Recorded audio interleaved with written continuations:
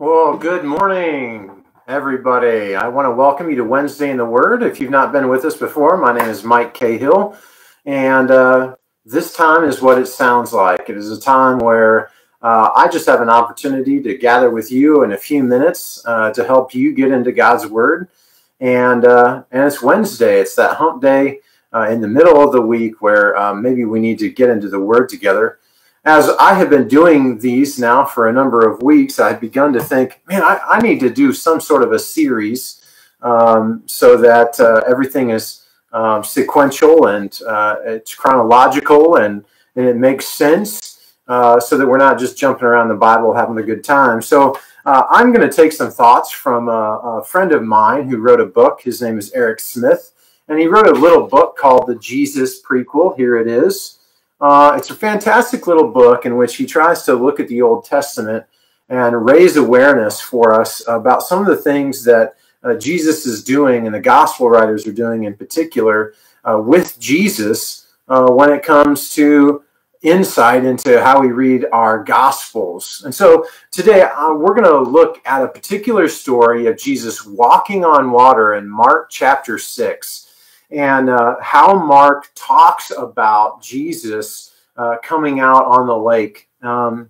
So we're going to talk about that. But before we do that, I want to look backwards before we look forwards. I want to look back at the Old Testament before we move forward to the New Testament and Jesus. I want to look back at the background that Mark is probably offering to his readers that may be lost on some of us who read the Bible right now. So one of the primary redemptive events for all of Israel, if you read the Old Testament, is deliverance from Egypt, right? Some of you know this story. The people of God, God's people are in Egypt. They have originally found themselves there because there was a famine in the land. They go to Egypt. All of Israel goes there. They're numerous in number. There was a Pharaoh that knew not of these people, and he makes them to be slaves. Okay, he makes them to be slaves, and for hundreds of years they're enslaved by the pharaohs, and really it begins to have this narrative of God has forgotten us. What is God doing? And here appears on the scene Moses. Right, we know the miraculous story of Moses in his infancy as well as later on. And something happens with Moses. He's out in the desert. He's escaped Egypt. He's in the desert. He's been a shepherd now for many years. He's an older man now, and God shows up to him in a burning bush. And one of the things that God says to Moses in this burning bush is, "Here I am. Here I am." And what he's saying is that he is expressing a willingness to listen. And Moses says, "Here I am. Here I am. God, I'm here with the burning bush." Okay. And later on, Moses comes to God and he says, "Who is it that I should say has sent me?" And in order to describe the supremacy of who God is, God just says, "Tell him I am." And this was a sign of absolute supremacy and sovereignty over any gods of Egypt.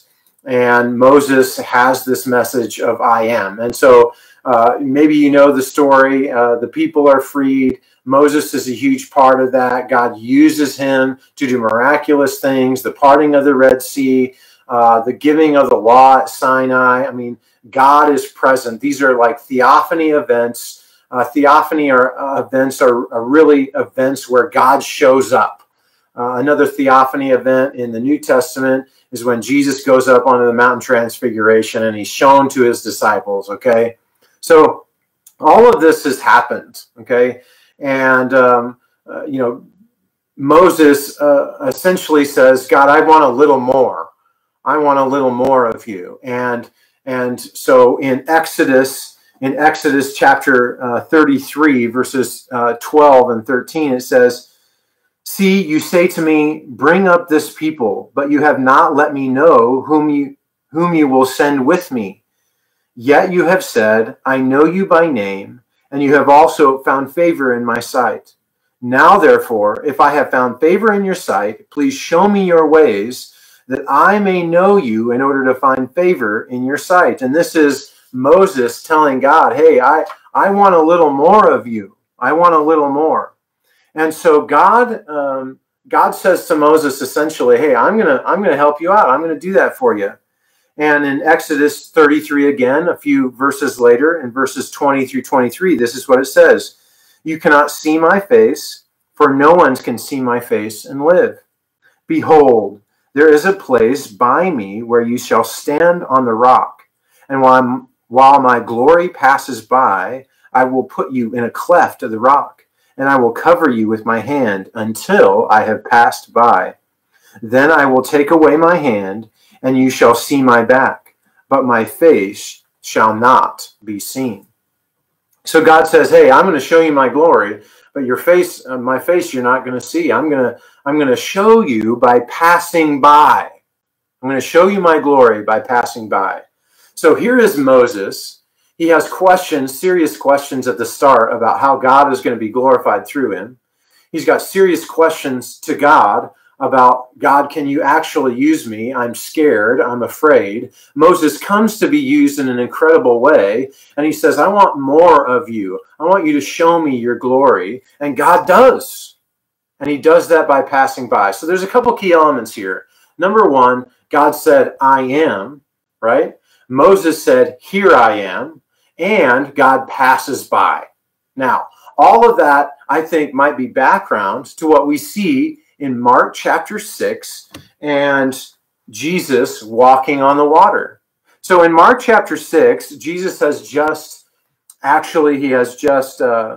performed a miracle, the feeding of the 5,000, and he has instructed the disciples to go out on the lake, okay? So verse 47, when evening came, the boat was in the middle of the lake, and he was alone on land. He saw the disciples straining at the oars because the wind was against them.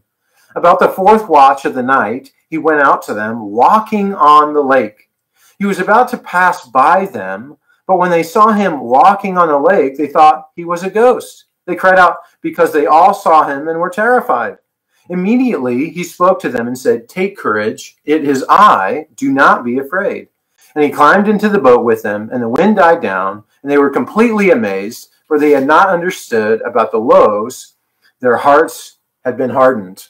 Now, what's going on here? One of the things that Mark tells us is that when Jesus goes out on the lake, he had intended to what?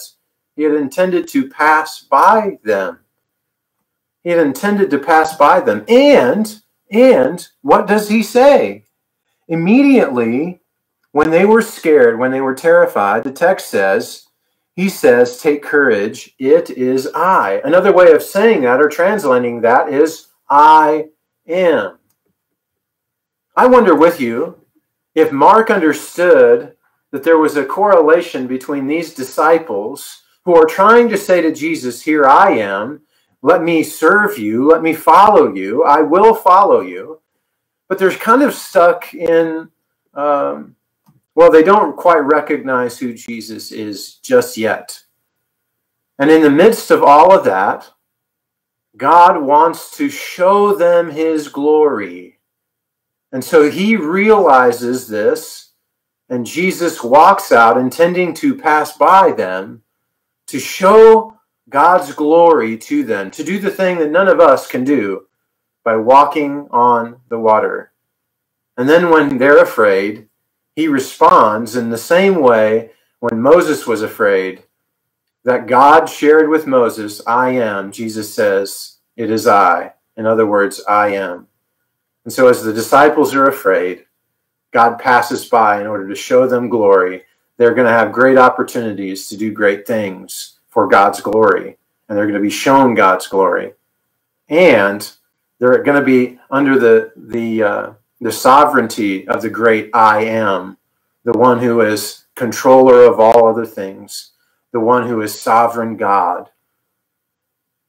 Ladies and gentlemen, maybe you and I have been scared like Moses or the disciples. And I just wonder if today we have an opportunity to begin to pray, Lord, would you show your glory that you might be glorified?